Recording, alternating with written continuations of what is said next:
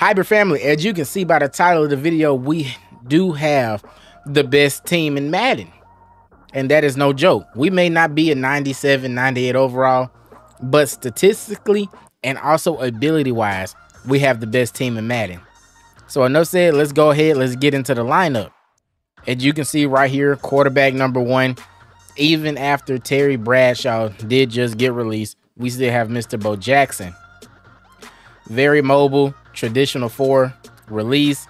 Only gripe about this card is that 88 throw under pressure, but with that fearless strat card, he does hit the 90 overall threshold, and it's just like a regular quarterback. Now with his ability stack with Master Tactician, Gift Wrap, it is going to be your choice to use Roman Deadeye, which I do highly suggest that you do, and also Gunslinger and Set Fee Lead for 6 AP. Like, I don't see Bo Jackson not being QB1 until Golden Ticket Bo Jackson come out. Like, as good as this card is actually kind of crazy. Like, I haven't used a quarterback for this long since that RG3 that came out at the beginning of the year. Like, this is dang near an in-game quarterback.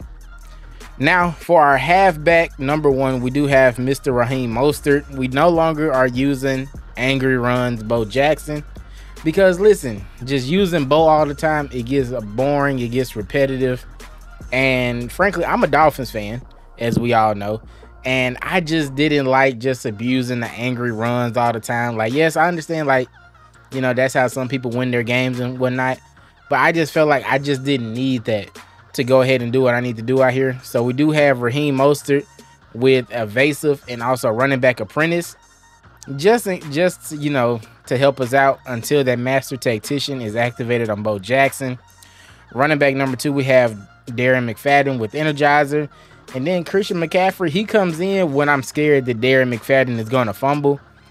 I have fumbled quite a bit with this card, and it may be close to his time coming. I'm just not quite sure yet. But for our wide receivers, we do have Mr. Tyreek Hill. He has Outside Apprentice, and I want to say Mid-Out Elite for 0 AP. 99 speed. He does get that, like I said, the Outside Apprentice. So until Bo Jackson gets all the way X-factored up and activated, we are not limited to the hot routes that we can give him.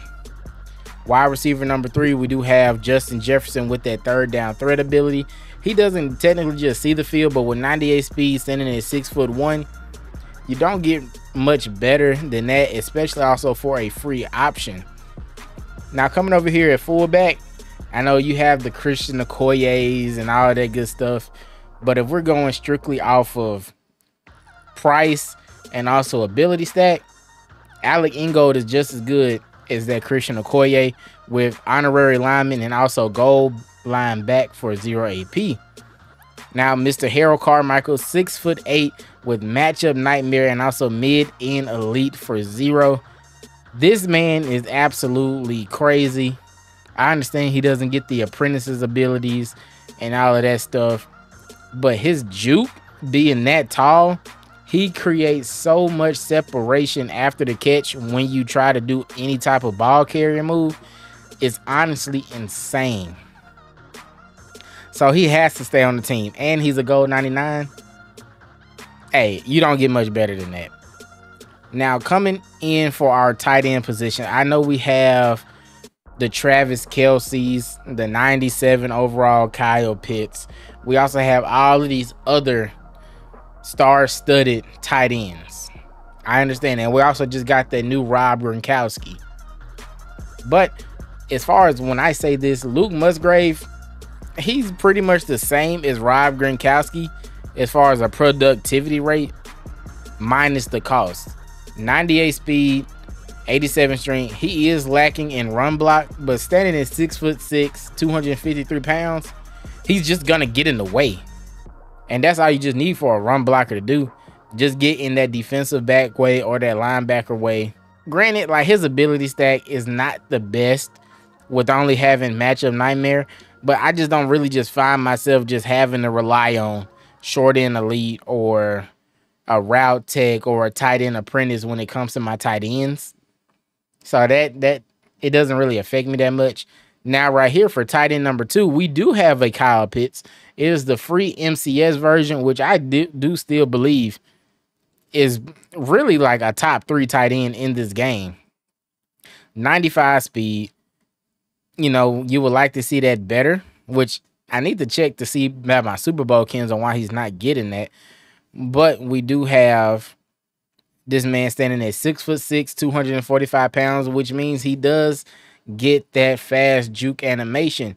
And within the same categories that Harold Carmichael, his jukes is insane. His run after the catch ability is even better. And then coming in the tight end number 3, we do have Jonnu Smith, Dolphins team chemistry, and all of that stuff. We are running a 30 out of 35. And then we also need to check on this Super Bowl Kim when we get to the defense, I do believe. But enough with that being said, let's go ahead. Let's get into this offensive line right here. The main story about offensive linemen. You need secure protector.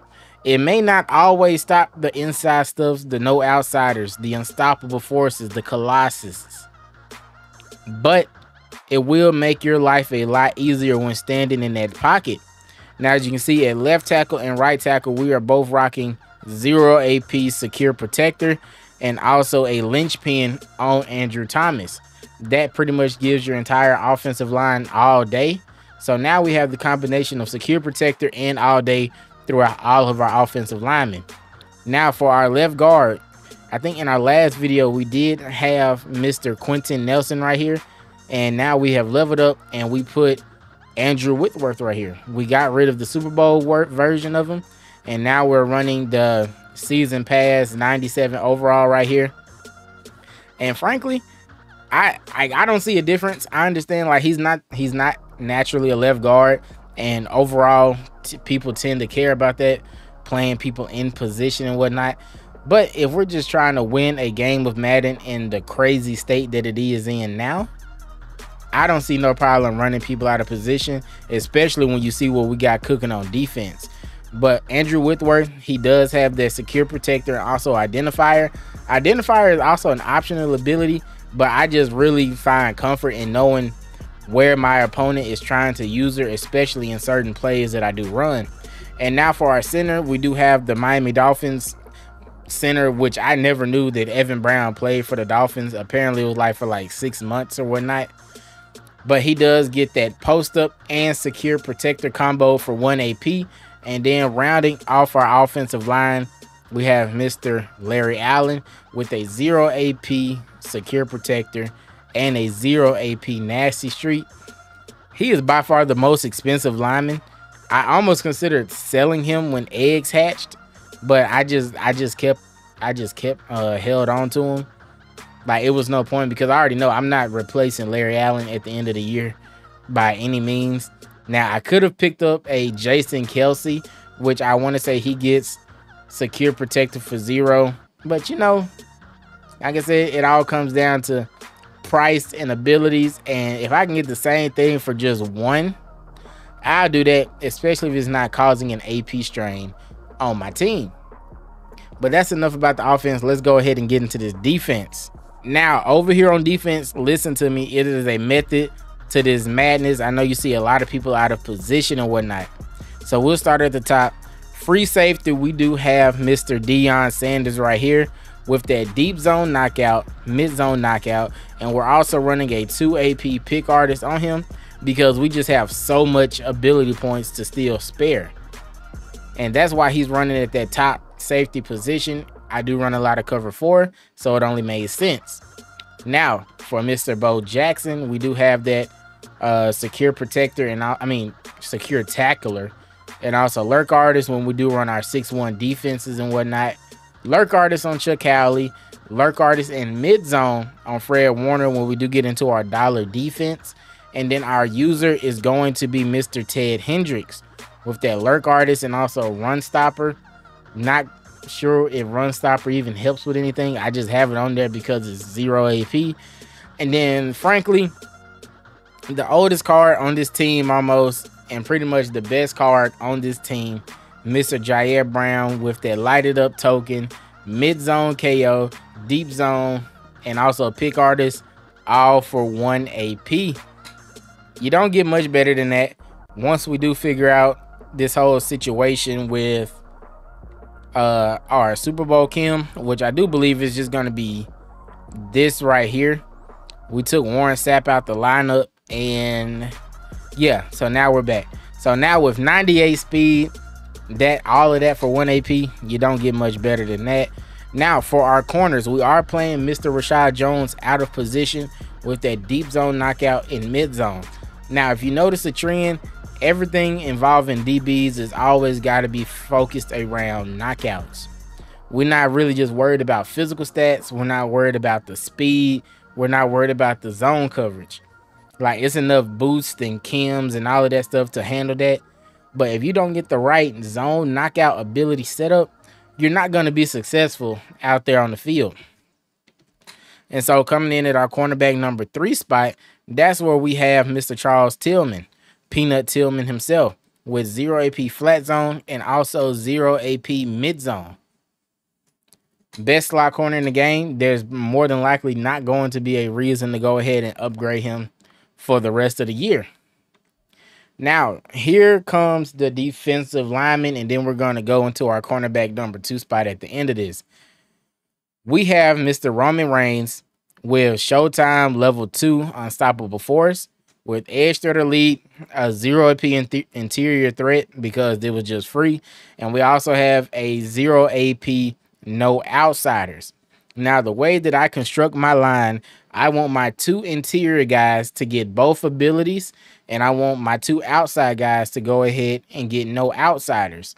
Instead of running all inside stuff, that's no need. We don't run a inside zone meta no more. Everybody loves the RPO stretches. And so that is what we built this team around. So now we have Mr. 99 overall Howie Long right here. If you don't believe me, here it is. He is the 99 overall.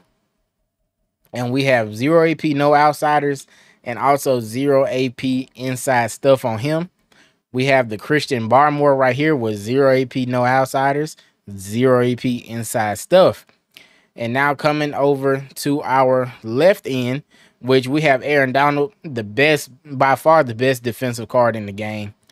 And I frankly don't see him not being the best at all for the rest of the year. Unstoppable Force, aka Cruz, or you can get Unstoppable Force Combine, but this one is just 0 AP. He also gets Relentless, so rush moves or any type of pass rush moves, it doesn't cost him anything. No outsiders, so he can stop stretches, and also Edge Threat Elite to combine with that Relentless and Unstoppable Force, which also adds a under pressure to him to get pressure on the QB. This card is Zeus, the Zeus of Mutt himself. There's no question about it.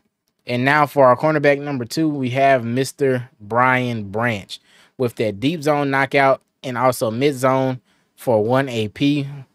Unfortunately, we did not get him out of the Sugar Rush egg, so we went out and bought him when he was cheap. And rounding out our last bit of defense, we have Mr. Patrick Surtain here with a 0 AP pick artist and also a 0 AP flat zone KO. So if you notice, like both of my nickel corners, they stay on the outside between 0 and 5 yards, and then they just spread out. I don't have them going up the field or anything of that nature, so flat zone is definitely useful when it comes to that. For our specialist, 99 Pat McAfee, we're still rocking that 94 overall Gary Anderson right there. Here's our specialist so you can see how we really just got things set up. I'm more than likely going to be moving Howie Long to rushing defensive tackle 1 instead of having Barmore there, simply because Howie Long does have the better pass rush stats. But this is how we have it set up right here. And then for our strategies, we are still rocking that spread offense and the Chiefs defense. Offensive strategy, we do have that fearless. Defensive zone strategy, we have that +4 zone coverage, running the Dolphins ×4. And also a zone coverage coach and a zone coverage hybrid slot, and then the jerseys. So overall, this is why I do feel as if we have the best team in Madden.